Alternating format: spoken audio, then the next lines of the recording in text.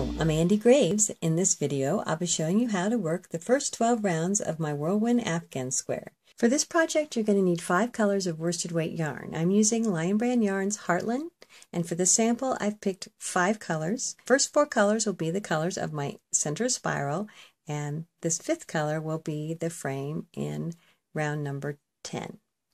I've also chosen to use a 5mm hook, but you should use whatever hook size lets you get gauge. You'll also need stitch markers, and you need 8 stitch markers, 4 in one color, 3 in another color, and 1 in a distinctive color.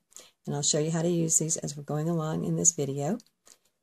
Then, of course, a pair of scissors, a yarn needle for tidying up ends, and tape measure for measuring gauge and to make sure your square is coming out the size you want it. Starting with color A, we're going to make an adjustable slip knot. This means that the beginning tail tightens the loop on the hook, like so. I pull on this, tightens it. In our round 1, we're going to start with a chain 2.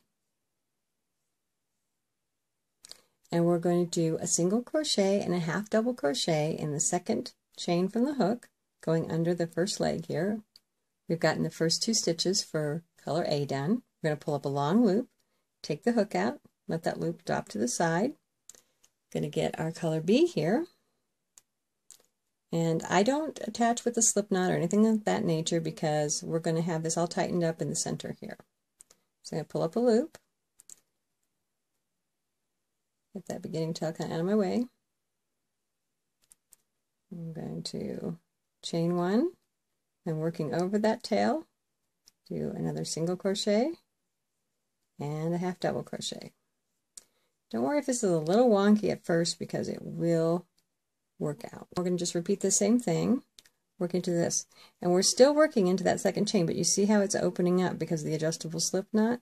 That way we don't have to fight to make these stitches in here.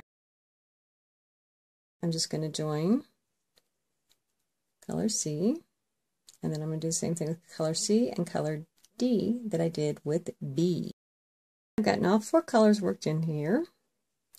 I'm going to find my beginning tail again because it's trying to hide. And what I do is just gently holding my work between my thumb and forefinger. I'm going to pull on this tail. My beginning tail is trying to hop up. Pull on this tail, and we've got 4 little bits of color on a, almost like a little square. This is when we add our stitch markers. What we're going to do is we're going to place a green stitch marker, and the green stitch markers are going to show the first increase point in every color section. And for that, our work here, it's like that's that single crochet we just made. I'm going to place that one. You can see that's all 4 of our increase points that are marked. Our orange markers are marking increase points, but they're also marking the end of a section of color. So, placing that one there. We have our orange increase markers. They're showing us where the end of color is as well as an increase. This marker is going to mark the last stitch of the row as well as an increase point and as well as the end of a section of color. It does triple duty. For round 2, we're going to be working 2 half double crochets in each stitch. So every stitch that is marked is going to get 2 stitches in it. And we're going to be working 4 stitches in each color. You'll see as I go along. From this point forward, for this project through round 9, we're always going to be working half double crochet stitches. Now if you've never worked a half double crochet, yarn over once, just like you would with a double crochet, go into the stitch, pull up a loop, got 3 loops on the hook, yarn over and pull through all 3 loops. It's a really easy stitch. We've got 2 stitches in that first one. I'm going to remove my stitch marker and move it to the second stitch I made. After I place that stitch marker, I'm going to do 2 half double crochets in this next stitch. And because this next stitch is marked with my orange marker, I know that it's the end of this color section. So again, I'm going to pull up my loop, drop it, I'm going to move my stitch marker, up to the second stitch. I just made these two. Place my stitch marker right here. Now I'm going to the next color section. I've inserted my hook in the long loop. Just going to snug it down on my hook. Don't snug it down too tight. You want a little space. Whoops, going to set that right. You want a little space at the bottom of your hook here. Can you see that little space? And I'm going to come over here where the green marker is. I'm going to do 2 half double crochets. Move my stitch marker.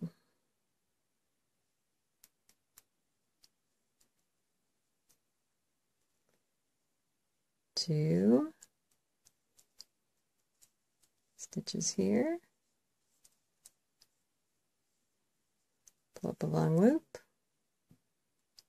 move my stitch marker. This wants to open up here. I'm just going to pull on that loop and snug it down. It's a little bit of adjusting as we go along here. The center keeps wanting to open up a little too. We just pull on our tail to fix that.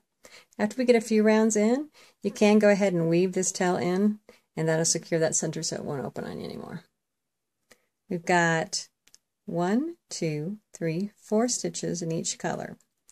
And you can count them either by starting with the first stitch past the end of round marker. And if you notice, the end of round marker is now in a different color because we've moved everything forward a group. So it doesn't matter which yarn you start with in each round, because all your colors are going to end either on a yellow or an orange marker. We're ready to start round 3. This is when the stitch markers really become handy. We're going to work 1 half double crochet in each unmarked stitch, and we're going to work 2 half double crochets in each marked stitch. The wonderful thing about this is you know exactly what to do each time you reach a stitch marker. When you reach your end of color stitch marker, you know to stop with your current color. Now here's a fun little trick about working in rounds. You know what round you're in by the number of stitches between increases. So for round 3, if I count here, it's 1, 2, 3 stitches.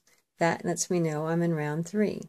And so that's how you can keep track of what round you're in. Now if you're feeling pretty confident, you can just go ahead and work colors until you have 8 rounds finished, because you're going to be doing exactly the same thing. You're going to be working 1 stitch in each unmarked stitch, and you're going to be working 2 stitches in each marked stitch, and you just keep going on like that until you reach your end of your 8th round.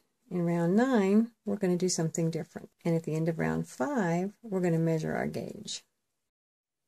So at the end of round 3, we have 24 half double crochets all the way around, or as I find easier to count, 6 stitches in each color section.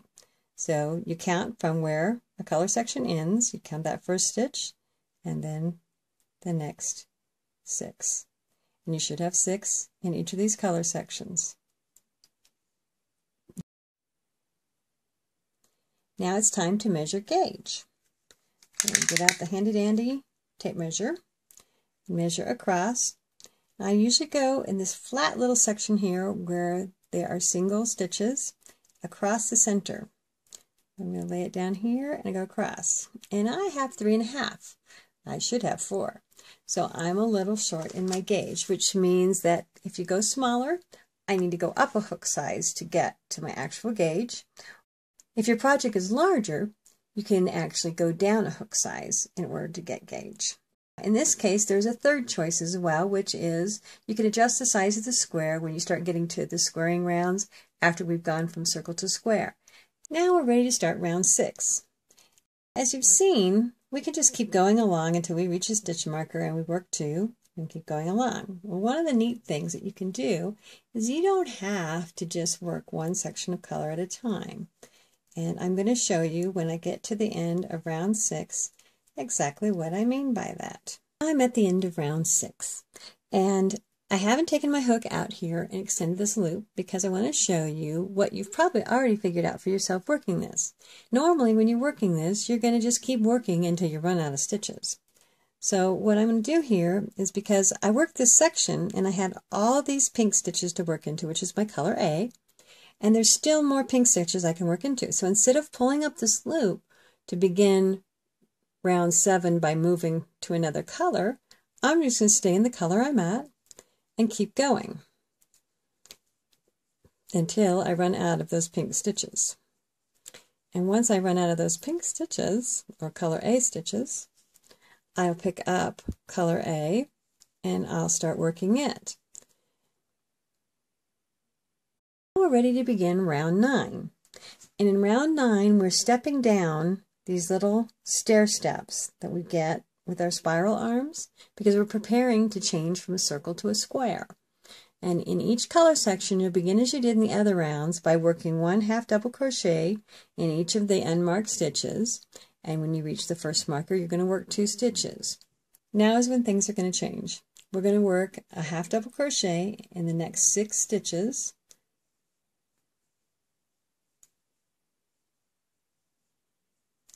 Now in the 7th stitch here, we're going to actually work a single crochet. And in this last stitch that has the marker, we're going to work a slip stitch. And we're going to keep this slip stitch loose. We're not using this as a joining slip stitch, we're using it as a step down, and we're actually going to work into that stitch in the next round.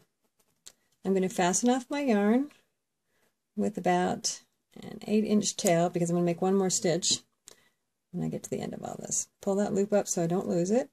In fact, I'm going to take this stitch marker out here, place it into the loop to kind of help secure that loop. Pull that down for the moment. Now I'm going to go on and I'm going to do the same thing all the way around. Alright, I've gotten to the end. I've worked every color, done the 6 half double crochets, a single crochet, and a slip stitch. And I'm going to remove this stitch marker. In the first stitch of the next color that I had worked in this round, I'm going to do another slip stitch, and this is just to finish up. Pull that through, and I'm actually going to tighten that guy up. And that helps. As you see, we've got a nice line now at the top of our stitches. I'm going to go back to the other ones that I had before. Pull up that loop, insert my hook, and that slip stitch got kind of tightened up, so I'm going to redo my last slip stitch and make the final slip stitch. Snug that down, fastened up. I do this all the way around. And this way we've got a nice clean step down, and what this also does, because you see how this slip stitch wants to shrink up. I'll hold him up here a little closer. He wants to get smaller. You see how big the top of the stitch is, but this slip stitch has gotten really small. So I'm going to take him out, make that stitch a little bigger, because on my next round, when I'm trying to work into that stitch, I do not want to have to fight with it. So by having this second slip stitch, it helps keep that first slip stitch from going too small. Still a little small, but it should be alright. Give it a little tug there. And our last one here with our color A. Expand this guy a little bit. Put my hook in the loop. And pull it up and through.